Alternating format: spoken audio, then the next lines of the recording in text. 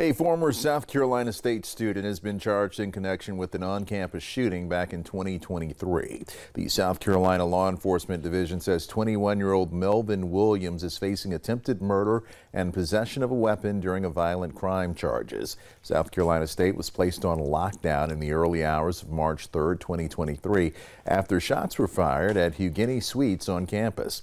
University officials said a male student was treated for a non-life-threatening injury. Williams was booked into the Orangeburg County Jail.